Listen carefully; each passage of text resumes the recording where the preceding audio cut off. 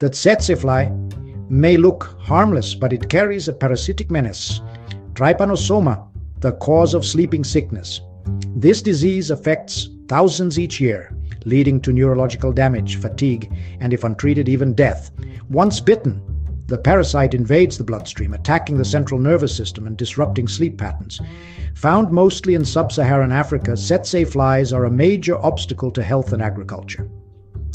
But scientists are fighting back with vector control, medical treatments, and research into eradication. Carrier of disease transmits Trypanosoma brucei, a parasite that attacks the central nervous system. Symptoms include fever, headaches, joint pain, followed by neurological issues and disturbed sleep cycles. Widespread impact.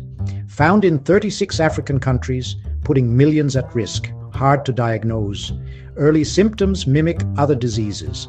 Late stage requires intensive treatment. Ongoing research. Scientists and organizations are working on elimination and prevention programs. Watch this video to uncover how a tiny fly can cause such devastating effects and what's being done to stop it. Don't forget to like, comment, and subscribe for more eye-opening science and health content.